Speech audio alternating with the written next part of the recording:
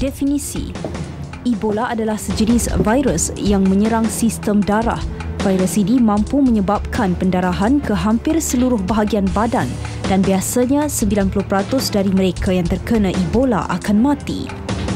Bagaimana ia berjangkit?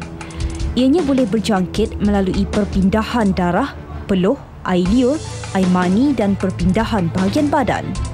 Simptom Ebola: demam, sakit kepala, cirit-birit, muntah, lemah, sakit sendi, sakit perut, hilang selera makan. Cara penghindaran: sentiasa basuh tangan dengan sabun, elakkan dari tersentuh orang dan haiwan, makan apa yang dimasak sendiri sahaja. Lakukan pembasmian virus di kawasan sendiri kerana virus Ebola tidak dapat hidup dalam keadaan panas di persekitaran yang dicuci dengan bahan pencuci dan sabun. Pakai sarung tangan setiap kali melakukan pembersihan.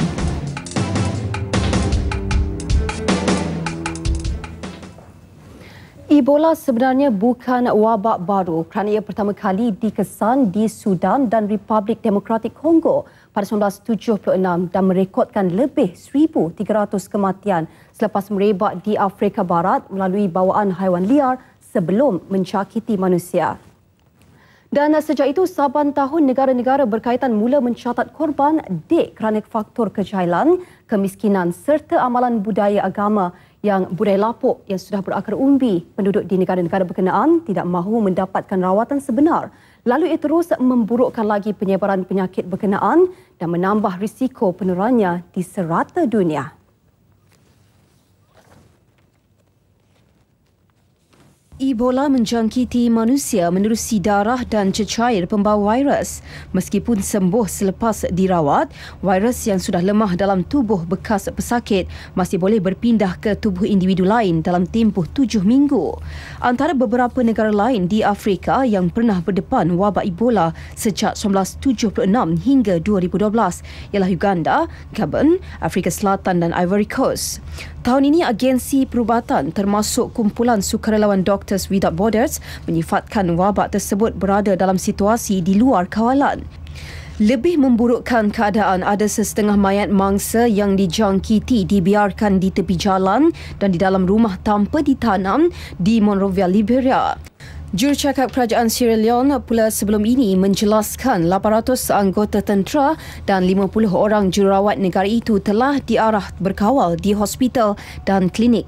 Namun badan-badan antarabangsa percaya penyebaran wabak maut yang tidak terkawal ini berpunca daripada kejahilan penduduk yang mendapat jangkitan awal. Mereka tidak mahu mendapatkan rawatan sebenar, malah lebih mempercayai dukun dan bomoh sehingga menyebabkan virus yang pada awalnya menjangkiti sebahagian perkampungan terpencil di dalam hutan disebarkan ke sebahagian besar negara terlibat melalui haiwan dan manusia yang merawat. Beberapa buah klinik turut dimusnahkan, malah pekerja perubatan diserang penduduk yang menuduh mereka membantu menyebarkan wabak berkenaan.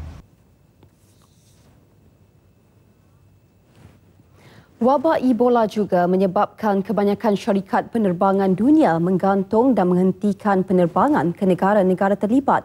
Di pihak Malaysia, tiada penerbangan ke Afrika Barat setakat ini mengurangkan risiko perpindahan wabak. Bagaimanapun dengan ribuan warga asing dari 4 negara terjejas yang masih keluar masuk ke negara ini atas pelbagai urusan, juga rakyat negara ini yang merantau ke pelbagai negara saban hari, Malaysia masih perlu berjaga-jaga.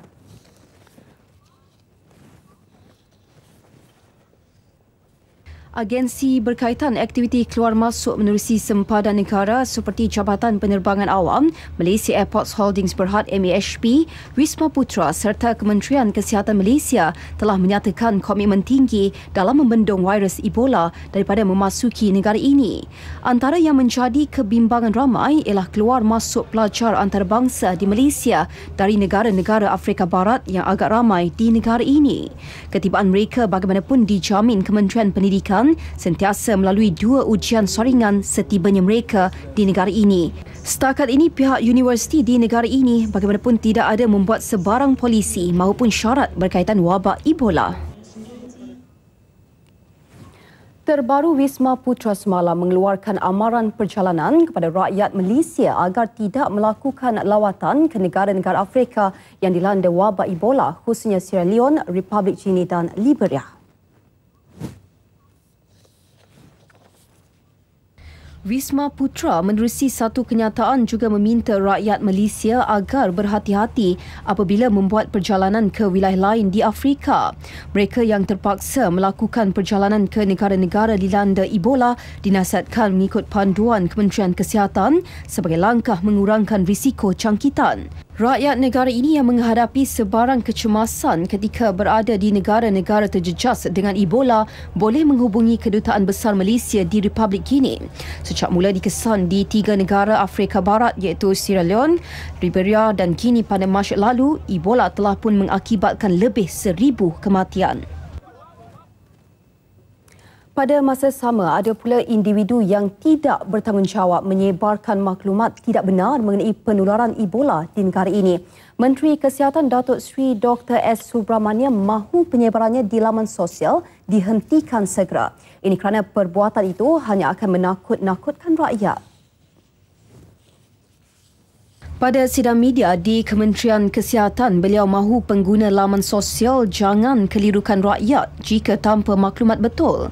Jangan gunakan isu macam ini kerana ada implikasi yang banyak.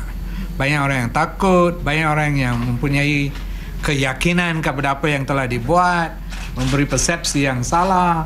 So jangan buat macam ini. Sebagai rakyat, kita mesti bertanggungjawab tentang apa yang kita buat. Kementerian Kesihatan telah melaporkan mengenai penyebaran maklumat palsu ini kepada Suruhanjaya Komunikasi Multimedia Malaysia SKMM untuk siasatan dan tindakan. Dan menjelang musim haji, tidak lama lagi bakal jemaah dari Malaysia perlu mendapatkan suntikan 3 jenis vaksin iaitu menektis, pneumonia dan juga influenza sebelum berangkat ke Tanah Suci. Berikutan penerangan sindrom pernafasan Timur Tengah di Arab Saudi dan virus Ebola di Afrika Barat. Pengurus Besar Perancangan Strategik dan Urus Takbir Lembaga Tabung Haji Zulkarnain Asmawi berkata pihaknya mencadangkan suntikan itu dilakukan 2 minggu sebelum bakal jemaah berangkat. Ia perlu dilakukan satu persatu sebagai langkah mencegah dijangkiti virus berkenaan. Setiap bakal jemaah juga dinasihatkan sentiasa menjaga asas kebersihan diri walaupun tabung haji sentiasa melakukan pemantauan kesihatan terhadap 22,320 jemaah haji pada kali ini.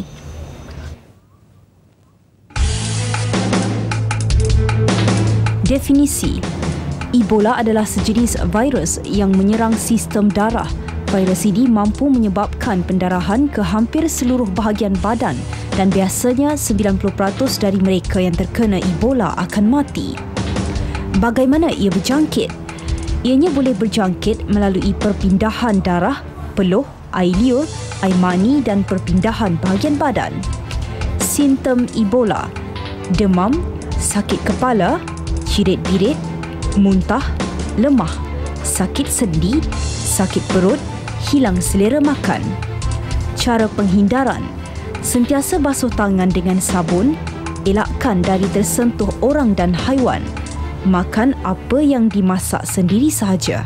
Lakukan pembasmian virus di kawasan sendiri kerana virus Ebola tidak dapat hidup dalam keadaan panas di persekitaran yang dicuci dengan bahan pencuci dan sabun. Pakai sarung tangan setiap kali melakukan pembersihan.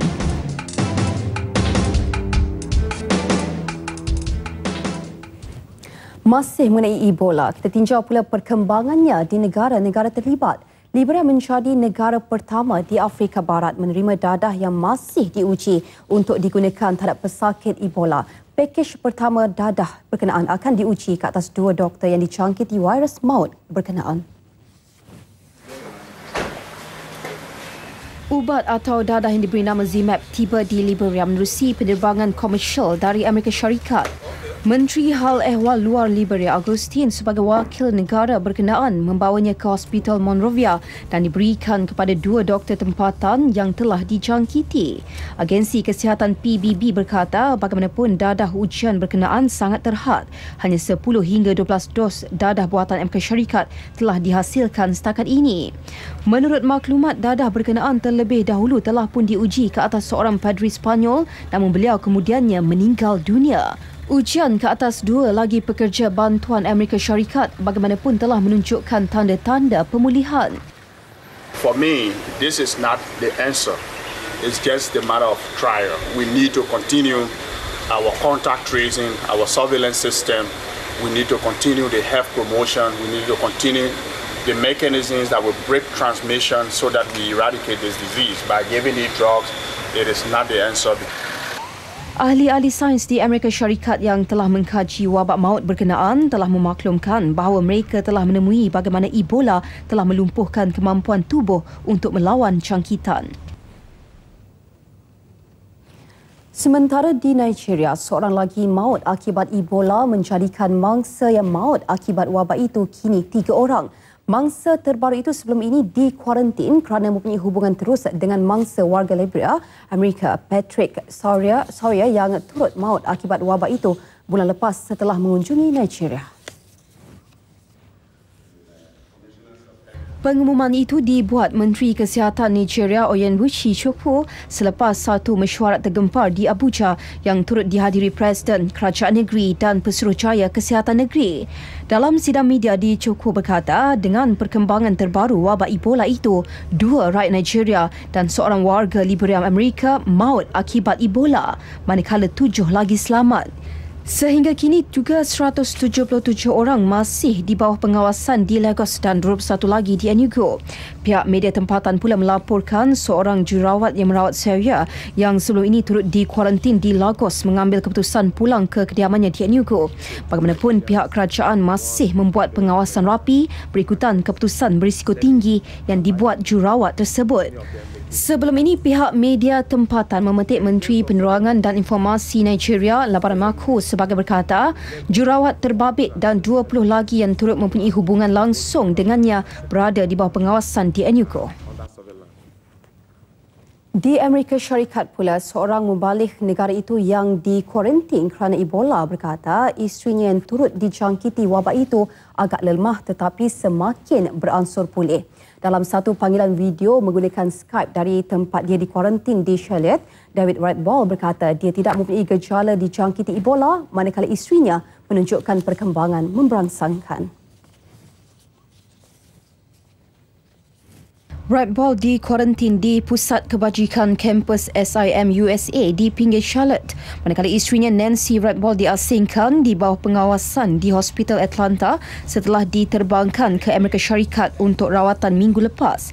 Dia disyaki dijangkiti virus Ebola ketika mereka berada di Liberia.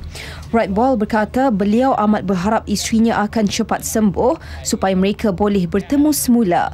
Kedua-dua mereka mengunjungi Liberia atas urusan mubalik bagi membantu golongan miskin dan dalam kesusahan. Semasa dalam proses pengasingan, Nancy katanya dilarang meninggalkan kawasan rawatan virus Ebola.